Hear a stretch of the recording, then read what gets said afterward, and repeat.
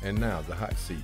And here's your host, Melva Williams. Welcome to the hot seat with me, Melva Williams. We are back and so excited to have so many shows coming your way for the new year.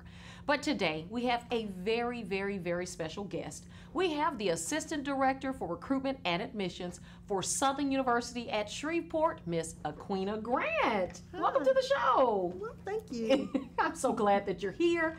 It's really excited that you're here in Shreveport. You have just had a wealth of knowledge about higher education and recruitment and enrollment just throughout your career. So tell our viewers a little bit about yourself. Okay, so I've been in higher education for about 15 years. Wow. And I had the opportunity to work at a couple of for-profit schools, and so I got the bulk of my knowledge in admissions, working for a lot of different companies. A lot of different companies. I know some of those companies were some of the nonprofit schools. So I've worked for Kaplan Higher Education. I also worked for a company called Nobel Learning Communities, and they have about 180 campuses across the country. Kaplan had about 80 campuses across the country, and so I've lived in California, Nevada, Texas. I've just been all over. And then we were able to do the, reel you in and bring home. You to Shreveport. So what I do know is an interesting story that we both attended high school here in Shreveport. We did. Right. So tell us about your hometown connection to Shreveport and your favorite high school. So I'm from here, and of course my favorite high school is Booker T. Washington, class of '95. Go Lions. Yeah, go Lions. Well, I know something, with the change of everything with, the school closure, the adjustment that they're making with Fair Park, and some of the students will be attending Booker T. Washington. How do you think that's going to affect the school system? Because that ultimately affects Southern University and other colleges. It absolutely will. And so I've also had the opportunity to attend some of the meetings. And so the community has, let their voice be heard about the closure. And so it would be essentially doubling the school in size. Wow. And so, we've been very concerned as alumnus. We've been very concerned about that. And, what resources will it take to, ensure that our students are successful and their students as well. And so what we want to make sure that these students are set up for success, whatever they choose to do. Absolutely. And I think, I'm really hopeful that the transition will be smooth, not only for the students, but for the administration, because they're ultimately going to have to, make it a really great experience for those students. Absolutely. Yeah. Absolutely. So, with that being said, and the changes in Caddo Parish and the changes in admission standards, what are some of the things that parents need to look for as they are considering colleges and moving forward to not necessarily, getting a college degree, but, maybe getting a certificate or credential? What are some of the things parents or students need to be, looking for? So the first thing I tell parents is ensure that their schools are accredited. So as they're researching schools, make sure that they're looking at accredited institutions, know the difference between regional versus national accreditation, because all of that is going to be serious in regards to transferability of credits. If my child goes to this school and they want to transfer, will those credits transfer?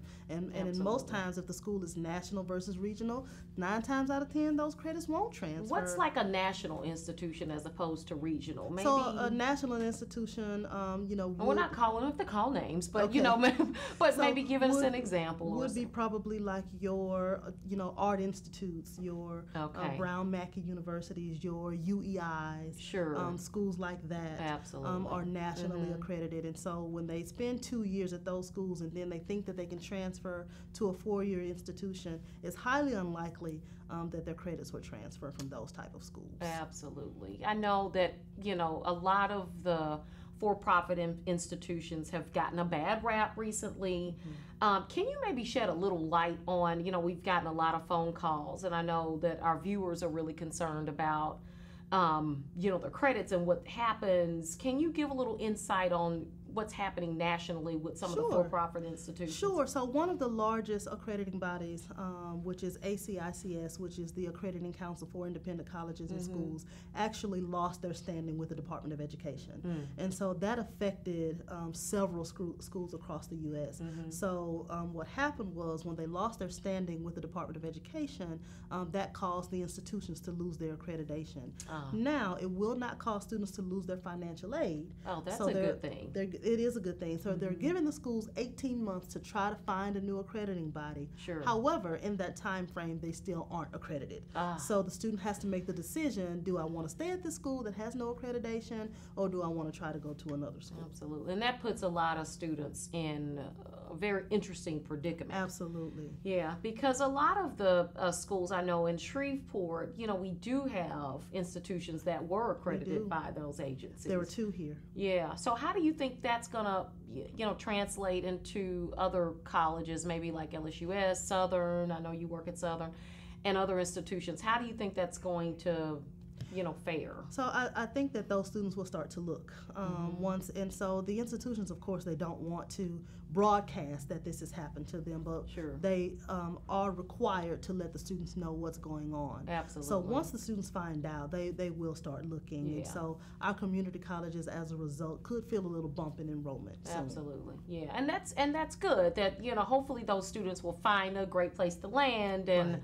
And of course, we're hopeful that those institutions will, hopefully find other accrediting bodies, because I think the benefit in higher education is that people have choice. Right. So they get to choose. They get to choose if they want a nonprofit organization or a for-profit institution. So that's the benefit in choice. Right. Absolutely. Yeah. So let's talk a little bit about where you are. I know you. I think if I were to ask if they had a choice, I think I know where you would ask them to choose. I would absolutely tell them to choose Southern University here in Shreveport. Well, tell us why. I mean, I know you have an affinity for the school, working, at Southern University. I do, and although I've been here a short time, I have just fallen in love with this campus, and I absolutely love being here. I love feeling a part of the family here, and everyone has been so welcoming, and so it's been easy to talk to students and families about coming here because everyone has made me feel so welcome. Well, that's a good thing, and I think, some of the students feel the same way. So maybe tell me some of the highlights of your, you've started, you've hit the ground running. What are some of the things that, that surprised you most about, Southern? Just again, the family atmosphere. So this is also my first experience working with an HBCU, and so it really is one big family. I would like to share though that my parents are Graham alums, so they were not too happy about me working for Southern. So sorry, Dad. But I do love being here, and again, it was surprising that it really is what people say it is. Sure. It is a family atmosphere, and everyone cares for everyone, and everyone puts the students first. And so you really feel that here, that faculty and staff, no matter what, the student comes first. Yeah, and it's interesting because Southern has won so many awards. I know. Several years back, it's been Washington Monthly's, one of the top colleges, and so on and so forth. And even recently, with Chancellor Ellis being featured on the cover of the Shreveport Times about having a family atmosphere, I think that's probably something that has been a draw for many students because you're not just a number. Yeah, I agree. It definitely is a draw, and it really helps in selling the school as well. So when I'm out in high schools and when I'm going to these places and talking with families and talking with students, they can feel it, and they know that it's genuine and it's real. And so when they come on campus as well, like during registration, and although it was a crazy time, it was the bewitching hour, they still felt that they knew that whatever department they went to, that they would be taken care of. Sure, and that's a great thing, and I think some of it is attributed to the faculty, and maybe you can talk a little bit about the faculty and their commitment. So our faculty here is the most credentialed, and I have just been amazed at the amount of intelligence that we have here and the number of PhDs that this institution has to be a community college. Absolutely. Absolutely, really, to have so much credentialed PhDs, and the faculty are just wonderful, and they're brilliant in their respective fields. Yeah, and that goes to show that Shreveport does attract great talent. Absolutely. I think a lot of people think, I got to go to Dallas to get an education. I need to go down south, or I might need to go online, but there are opportunities right here in Shreveport. Absolutely. And then I understand that there's a unique partnership even with LSUS. Yes. That you could tell a little bit about that, because it's not just, Southern University Shreveport, but they're also reaching out to other institutions. So just recently here, Chancellor Ellis and Dr. Larry Clark, thank you. Dr. Larry Clark signed an agreement that our students are able to, once they complete here, if they choose to transfer to a four-year institution or LSU as here in Shreveport, they're able to do that. And so that's just one of the benefits of attending SUSLA here and that partnership that we've made with them. And it goes into exactly what you were saying about being able to transfer those credits to ensure a seamless transition. Yes. Yes. So. And so being able to do that with a traditional institution is just, it speaks volumes. Absolutely. Well, okay, Ms. Grant, you stay in the hot seat. Okay. Okay, and they're going to go to commercial, and we'll be right back. Hot seat with me, Melva Williams. After these messages, we'll be right back with more Hot Seat with Melva Williams. Since 1985, J&S Electronics has served the architects with superior electronics from transistors, resistors, and fuses. We carry HDMI cables and a wide selection of AV cables and connectors. We also have a large supply of batteries and tools to handle your projects. Need Cat 6 or CCTV systems? Call us at 318-631-8675 or come see us today at 6437 Greenwood Road. The difference between significance and insignificance is choice, and sometimes making those choices are tough. But isn't it amazing that our past has no place in determining our future, and that where we are now doesn't have to be where we'll be forever? So I'm not focusing on where I have been. Instead, I look to where I am heading, and I'm going somewhere great, because I am Southern.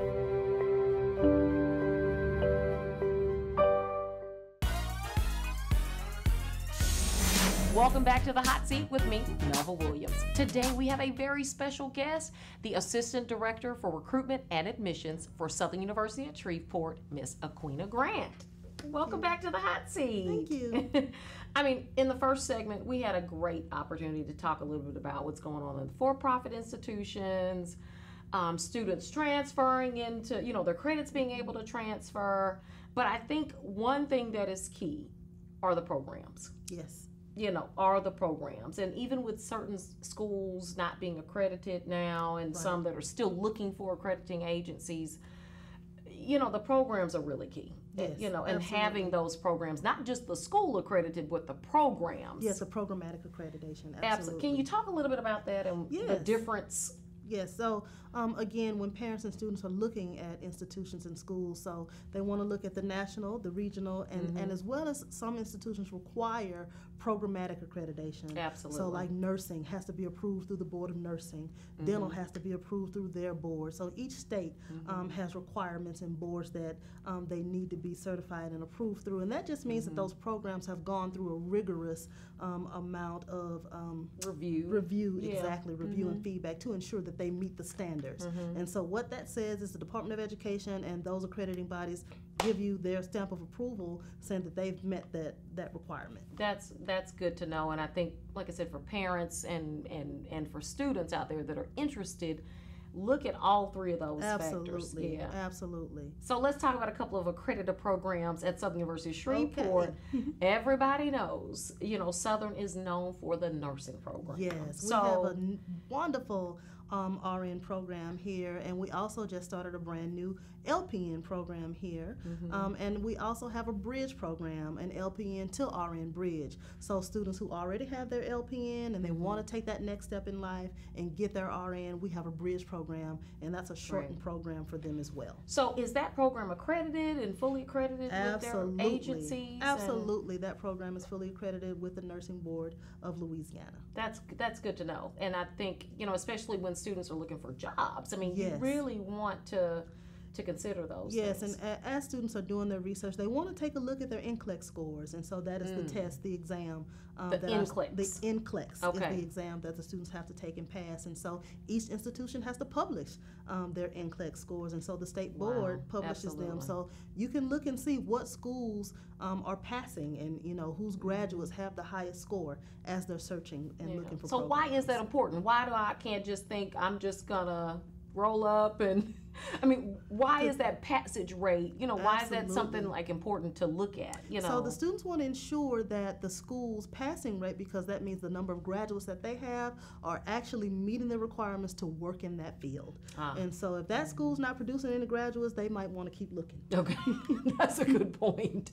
That is an excellent point. So you got the nursing program, you have the CNA program, and the LPN. We do have the CNA So how program. does that transition? I mean, so it's kind of like a feeder. And so if someone comes in, because I failed to mention that there are different entrance requirements for the nursing program. Gotcha. They have to take a separate entrance exam to actually be admitted into the program. So after they complete their prerequisites, they take a separate exam to receive a seat in the program. So for students who may not be ready yet to get into the RN program, then they're able to start in the CNA program and then work their way up. And so they can go straight through and do the CNA to the LPN to the RN. Right. And so and the good thing about that is they can find a job Absolutely. while they're in school. Yeah. And so you don't have to just, go straight through. You can get each license and be working while you go to school. Yeah, and so that's the benefit. That's that absolutely is the number one benefit. Yeah, because if you start here and you can continue on, you're still getting the experience of being in the in the healthcare field. Yes. And being able to make some money at the same And being time. able to make some money and provide for their families at the same time. So, like I said, everybody knows about nursing, but what are some other allied health programs? I know you have the HIT program. You know what? I'm gonna talk about HIT. I love HIT. That's okay. one Now, of what is HIT? HIT is Health Information Technology, and let me tell you why HIT is so important. So a few years ago, President Obama mandated that all hospitals go paperless. Digital. Stuff in the cloud. Stuff in the cloud. So we're in the information age. So it is the health information technologist that manages all of that information. And so this field is so new and it's growing so fast that there aren't even enough people in it yet. And so this is one of those 21st century jobs that students need to be looking for. And so that is what I share with students. Make sure that you are looking at 21st century careers. And HIT is definitely one of those in-demand 21st century careers. So the days of medical transcriptionists, the days of file clerks. Sure. So no one is in a back room moving files anymore and transcribing medical records. Sure. All of those things are now digital. And it takes someone, so HIT is like the best of both worlds. It's an IT person married to a healthcare person. Oh, nice. And okay, so that's if I really can put it that way. And so what you have is someone who is digitally savvy, that is also passionate about healthcare, and they manage all of that information. Wow. So how long does it take to get a degree or certificate in HIT? So HIT is also a 2-year program. And so in 2 years, a student can come out, and that is also a program that also has programmatic accreditation. And so we have AHIMA and CAHIM, which are the accrediting bodies that accredits that program. So the students come out and they're able to sit for their CAHIM license. Wow. And don't ask me what that stands for. I won't. That will not, that's not. I know you're in the hot seat, but I won't make it that tough. So tell me about the money. So if I finish this HIT, I mean, what is the career wage look like? So the good thing about HIT is because it's in so much demand, according to the Department of Labor, students can start anywhere from $65,000, and that's with an associate's degree. And so I also tell students, when they're doing their research, to take a look at the U.S. Department of Labor and the Occupational Outlook Handbook to find out what those median salaries are. Yeah, because when you're searching, I mean, you don't want to go searching for things that aren't going to pay off or give you a return. So that's really awesome. Okay, great. So, and one special place that I like at Southern University is the dental hygiene department. Yes, our dental Love hygiene it. department. I get my teeth cleaned there. Okay. Yes, I am a patient. Yes. So tell us a little bit about the dental hygiene. I know all about it, but. So the dental hygiene program is also an associate's degree program, and the wonderful thing about that is it has a clinic that is open to the public. And so our students get to have real world experience, real life experience every day working on patients. And so that is the best way to learn. So it's hands-on training, in demand, every day. And, for me, it was great to have the experience of having students who are being supervised by, top-notch faculty. and they do your teeth cleaning, you can get the whitening. I mean, it was really, I enjoy my experience every time there, and it's so inexpensive. So it is. It's good for if you don't have dental insurance. It's a great place to go to get your teeth cleaned at a reasonable rate, like $20. So right. Yeah. And they get the practice that they need before they also take their state boards. Absolutely. So another program that requires a state board exam. Yeah, awesome. And so you talked a little bit about the CNA and some of the allied health programs, and you mentioned something earlier in the break about HCOP.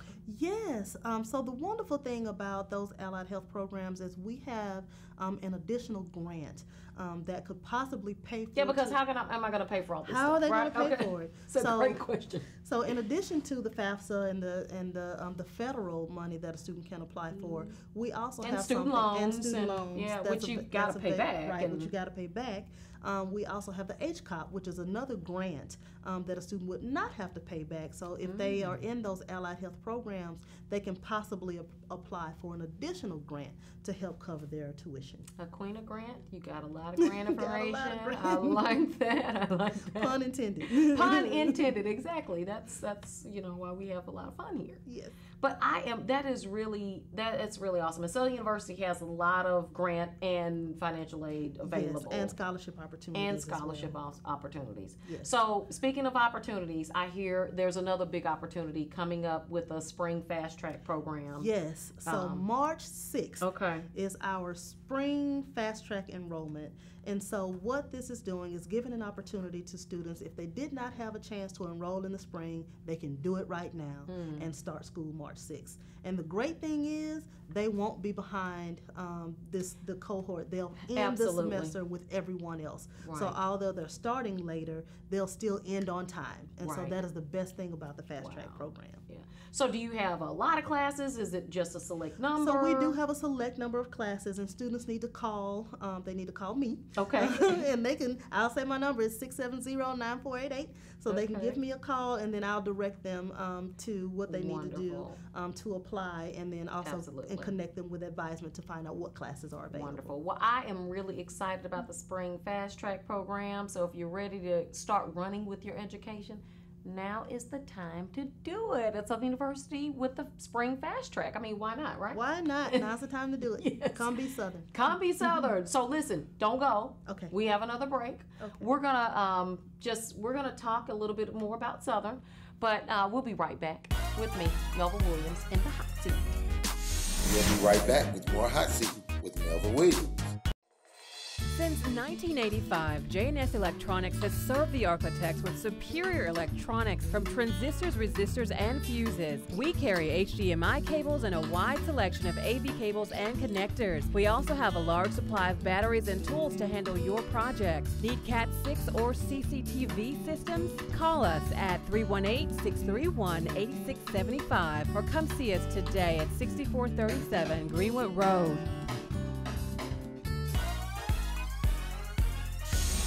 Welcome back to the hot seat with me, Melva Williams. Today, our special guest is Miss Queena Grant. She's still here. I didn't run you off. No, I'm so glad you're still here.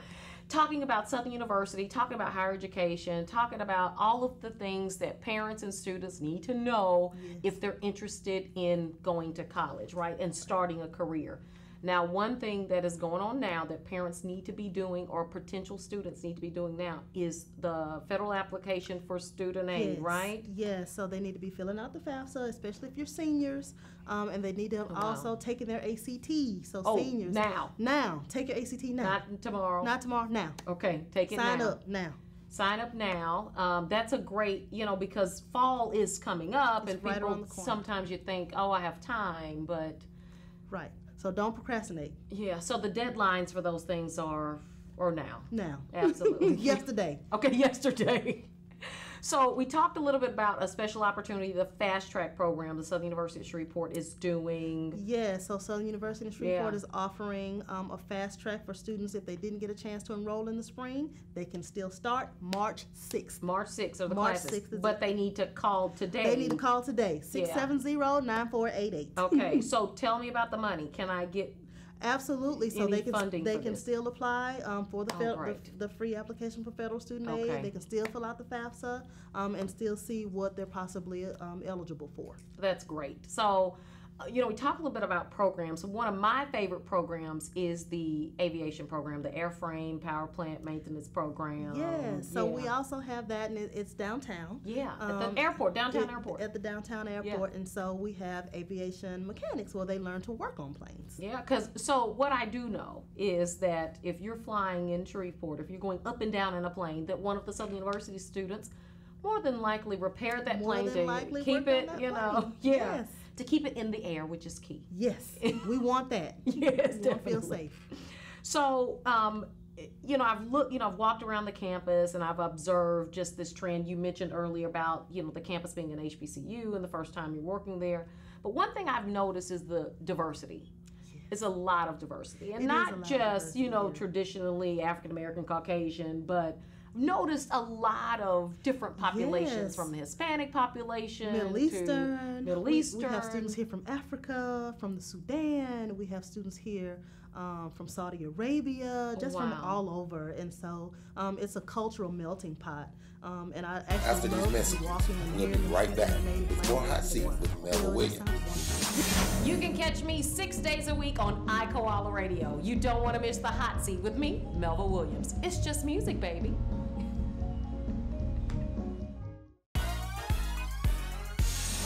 So because we know somebody is just tuning in, let's talk a little bit, about FastTrack. Okay. So now is the time. Now's the time to enroll for FastTrack. Okay. Again, it's March 6th. That's when the classes start. That's when the classes start. Okay. And the good thing is the semester still ends for these students on May 15th. So that's about 8 weeks. That's about 8 weeks. That's why it's the FastTrack, That's right? why it's the FastTrack. So they get an accelerated pace.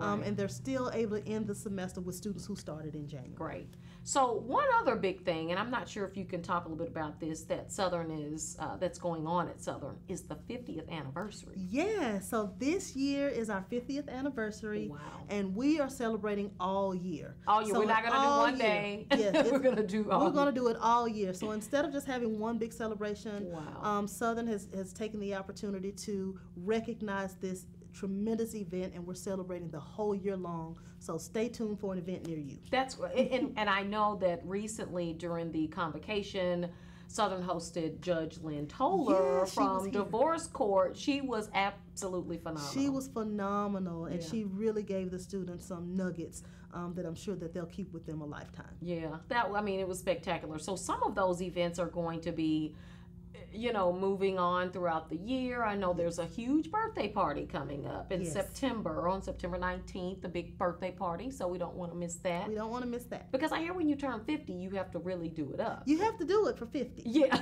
right. Yes. So if you turn like 35 or something like that, you just have a birthday cake. But 50 is the one. 50 is the one. It's half a century, so you got to do it. You got to do it up. Yeah. So, okay, in your final words, tell me a little bit about, just give our parents, viewers, just that one thing that you think they need to know. If they take nothing else away, what do you think? If they take nothing else away, know that their students will be cared for. Well, that's special. I really appreciate you coming. Thank you for having me. And welcome back home. Welcome back to Shreveport. We're really excited to have you back. Another lion in town. Well, thanks again, and we'll have you back. Absolutely, to talk a little more about Southern University and maybe some more higher education things that are coming down the pipeline. Okay, absolutely. So thank you for joining me on the Hot Seat, and we'll see you next week with another hot show. Stay tuned.